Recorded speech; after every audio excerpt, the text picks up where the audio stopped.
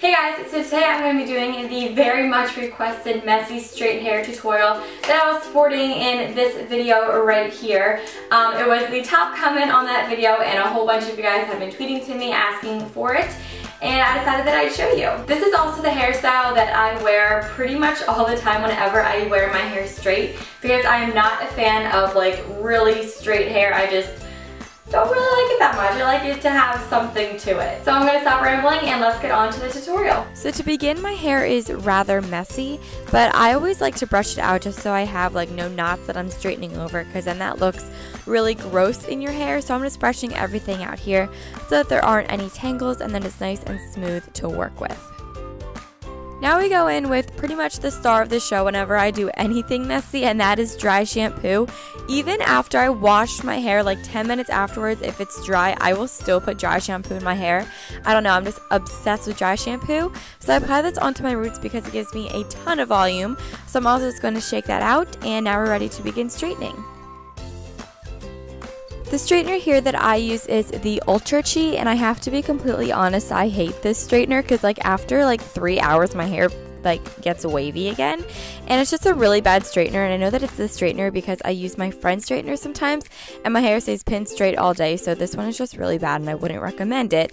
But anyway, just go ahead and straighten your hair. If you guys can see, I'm not very picky when it comes to straightening my hair. I just kind of pick out some strands, straighten them a couple of times. And with this hairstyle, it's completely okay if they're not like perfectly pin straight. It's actually a little bit better if they have some sort of wave to it. I'm not saying like make your hair kind of like wavy straight, but just like if it has a little bit of body to it, that's okay. So after you're done straightening your hair, we are ready to move on to the next step of making it even messier, because I hate how it looks right now when it's perfectly straight. Now I go in with my favorite product ever, and this is the dry shampoo. I forgot to say, it's the Not Your Mother's dry shampoo, which is my favorite right now. But I just put this on my roots, throughout the ends of my hair, and really just tousle my hair around with this product in it, because I feel like this really helps it get nice and messy, but it also doesn't make it feel messy like the next product we're about to use. It has like a feel to it that stays in your hair, but this just gives it an all-around messy look without feeling like it's messy.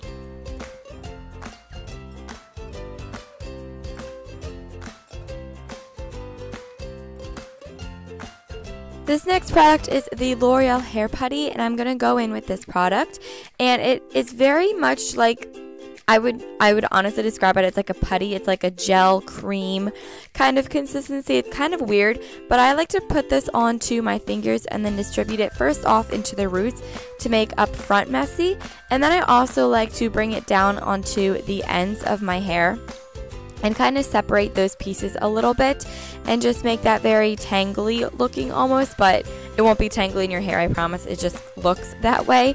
This is also a good way to make your hair look wind blown, I guess that's how you would say it, without having any wind. Like you can style your hair as if the wind was blowing on it, and this product would make it stay like that. And then I also like to go in with this product and individually pick out pieces of hair and kind of twist them together so that it's a very piecey and messy hairstyle. And the last step is to keep everything in place by spraying some hairspray into my hair. This will be the final step to make it look more windblown, more messy, and just keep it all in place. So that's how you get messy to straight hair. I hope you guys all enjoyed this tutorial. If you did, be sure to give it a thumbs up so I know to do more hair tutorials. And also, I'm starting my back to school series very soon, so be sure you guys are on the lookout for that. But anyway, I hope you guys all enjoyed this video. I upload every Thursday, so be sure that you guys are subscribed so you don't miss another video of mine.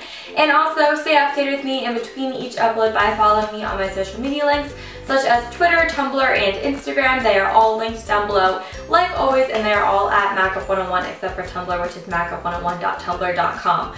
But anyway, make sure you guys are subscribed, and I'll talk to you next week. Bye!